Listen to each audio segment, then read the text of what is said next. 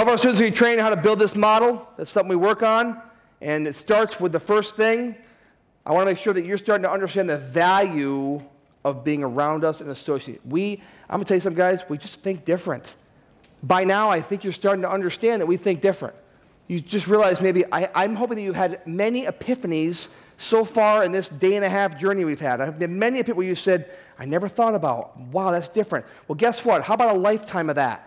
How about a lifetime of Facebook comments and things and trainings and things you see in boot camps we do and people going, I never thought about that. And all of a sudden, we take you in a whole different direction. Hanging around us and being part of us, that's what we are. That's what we're all about.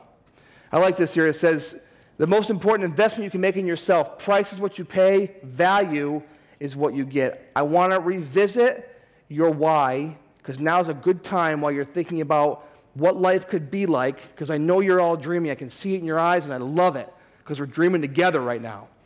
I'm thinking about stuff too.